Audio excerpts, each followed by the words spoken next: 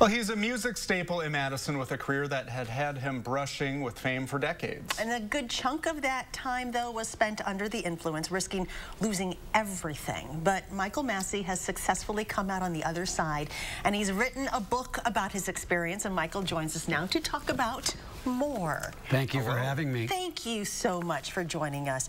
So, I admit I have not finished this yet. I'm in the process of reading this, but so far, it is amazing, and you don't hold anything back. I wanted to be honest. I wanted to be very, very honest. I think that that's a key to recovering from substance abuse is honesty as well. And let's talk about, you started very young in this. Yeah.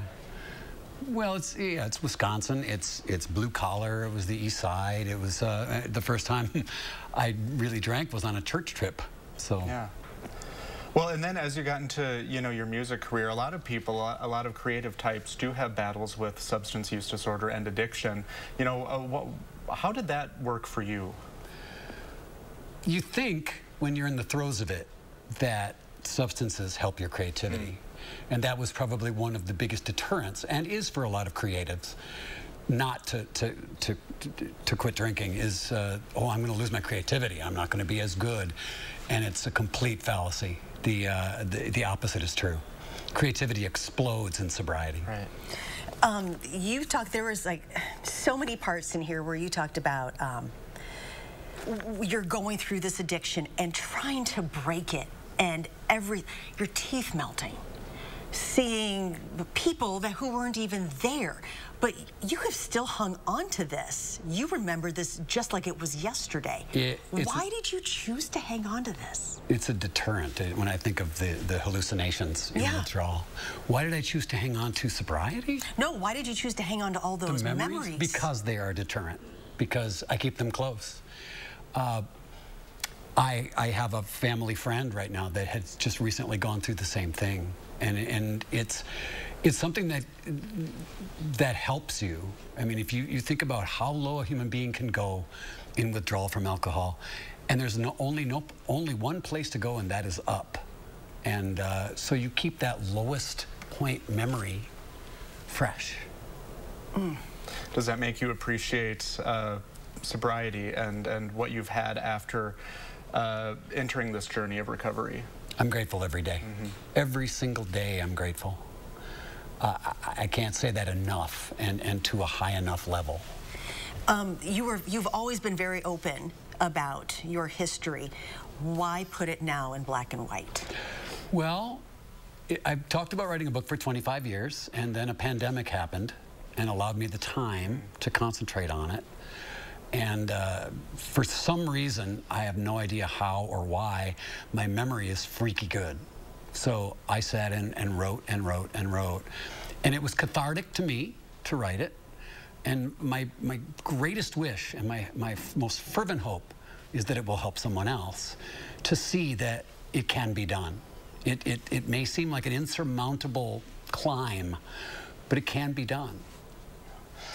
I had a question. May I borrow that? Please. I had a question. There was a passage I liked, and I won't ruin anything, but I wanted to read this. You said, "I feel a sense of a life well lived with hard-earned contentment. For no apparent reason, Providence has made me a fortunate one." What did you mean by that? So many people aren't fortunate. The success rate of people trying to recover from substance abuse is abysmal. And I don't know why I was chosen to be successful and to be ongoingly successful. Because it is a constant, it's not a battle, thankfully, but it's an ongoing recovery. I mean, I don't use the term ever recovered as a past tense, because that's not the case. Is it hard to be out in a room with alcohol and stuff? Do you ever get that little, ooh, just want a little drop? As I say in the book, there is a chapter kind of devoted to a defense mechanism that's very fun and very easy to use for somebody that's struggling with that exact topic. No, thankfully it's not. When I made the decision to stop, I flipped the switch. I was only going to look forward and not backward. And it became, I don't want to say easy, but it became, I carved a place for myself in that environment. And I have to bring up that your wife, Robin Valley Massey, was a huge reason why you were here now. Without her, I would not be. It's that simple. Her support and her love and her faith in me. So you always need somebody in your corner. Absolutely. Right? Absolutely. And the drive. Yeah. Well, it's a Thank you. great book, More, by Michael Massey. Where can people pick it up? Amazon.com, LittleCreekPress.com online, BarnesandNoble.com. I'm doing a book signing and a reading at Leopold's on Regent Street Tuesday night at 6 p.m. Very good. Okay.